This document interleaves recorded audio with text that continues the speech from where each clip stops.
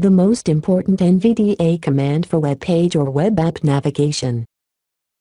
I'm working with NVDA screenreader inside of the web-based application Canvas. So I wanted to show you the most important navigation tool that you have on any web page or any web-based software.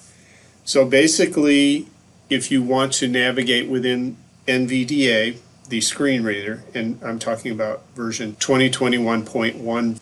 And so what you're going to do is you're going to press the insert key on your numerical keypad and F7 on your function keys. Elements list dialog. Tree view. Level 0 dashboard.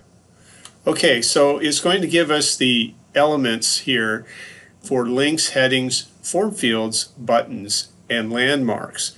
And you can see if I press the right arrow, here at the top you will see that I'm starting at links and I can move across this list. Headings radio button checked. Form fields radio button checked Alt F.